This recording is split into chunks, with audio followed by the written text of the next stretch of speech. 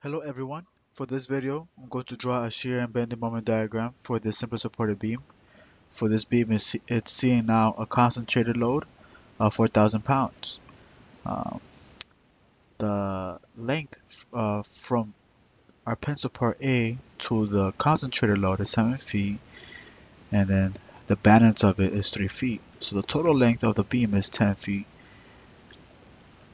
And again, I'm going to show you the steps on how to draw the shear moment bending diagram. So first thing again you want to do is sum the forces in the x and y direction. In the x direction we have AX for the pin support. For the roller we have no force in the x direction. There's none, so the only thing we have is x, and there's no force in the x direction, so our reaction for A in the x direction is 0 pounds.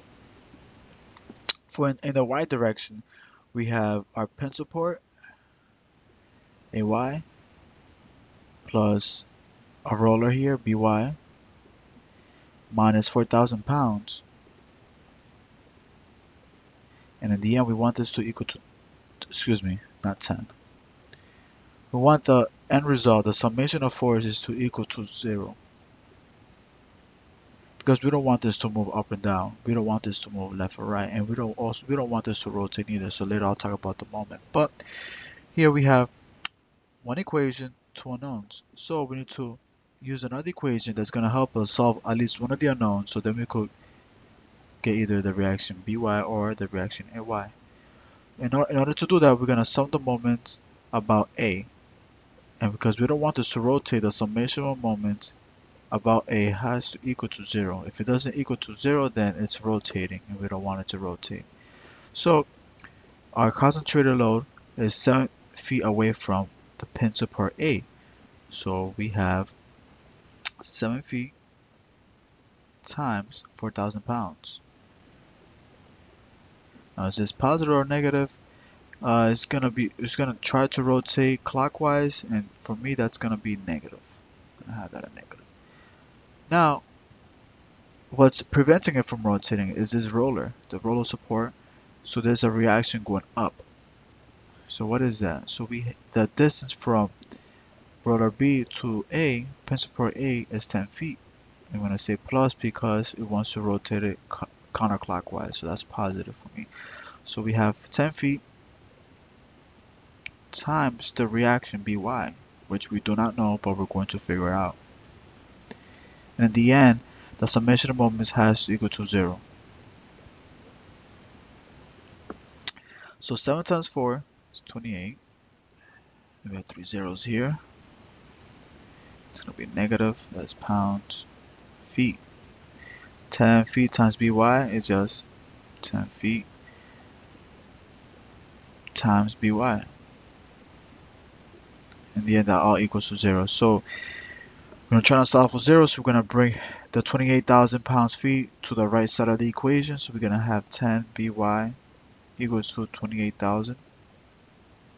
And then we're just going to divide it by 10 both sides. So we get By equals to 2,800 pounds. Now that we have By here, we go solve for Ay. So Ay is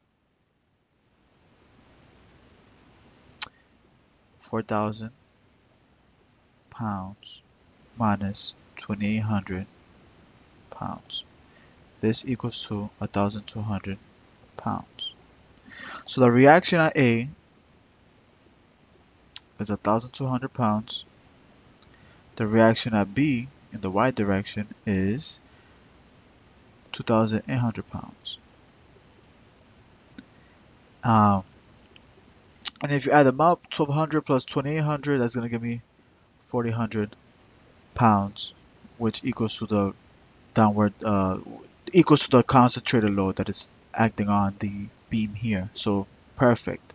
That's what we want. Now that we have our reactions, we could draw our shear diagram. So again, we have this. This is 4,000 pounds. the reaction here that we got for A was 1200. And because there's no uniform load, there's nothing here, nothing is happening to the shear. So the shear here remains the same until A reaches to the concentrated load. The concentrated load is going to bring this 1200 shear all the way down to negative 2,800 pounds. Then it's going to go again. It's going to stay constant because there's nothing going on here until it reaches By. So remember, this is 1200. This is 2,800 pounds. Goes back to 0. So this is my shear. Oh, I can't spell today. Shear diagram. Diagram. And now that we have a shear diagram, we could get our moment diagram. So because this is constant, if we take a moment of a linear line, it's just going to be a straight line. So it's going to be something like this. Might not be up to scale, but that's fine. The maximum moment is going to be here. It's going to drop back down. It's going to look like this.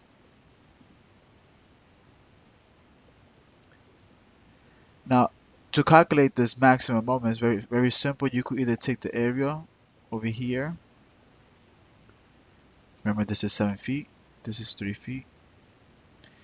Or you could get the area under this curve. So you could pick any area. You could pick this area, or you could pick this area right here. Whichever area you pick is going to give you the maximum moment. Doesn't matter which one you pick. So let's say we pick this area right here of the rectangle. 1,200 pounds times the length of the beam of this section which is 7. It's gonna give us our maximum moment. So 12 times 7 is 84. Add that 2 zeros. So we have 84 pounds feet for the maximum moment. So you can also do it over here too. This is 2,800 times 3 feet, and it's gonna give you the same result, 84,000 pounds. Excuse me, not 84,000, 8,400 pounds feet. So that's how you do it. That's how you do it. Sum the forces in x, y directions, sum the moment, either about A or B. I picked A. That's gonna help you get the reactions at A and B. Once you have the reactions at A and B, you could draw your shear diagram. This is 1,200 pounds. Nothing's happening here, no loading, nothing. So it remains the same until it reaches the concentrated load. It's gonna go from 1,200 minus 4,000, which is negative 2,800, and again it remains the same until it reaches to point B and it sees that reaction. It goes back to 0. This is my shear diagram. It's gonna look something like this, and if you get the area of this rectangle, or this rectangle is going to give you the maximum moment of that this beam is seeing. That's it. Hope you guys enjoyed the video. Hope you guys learned, and thank you.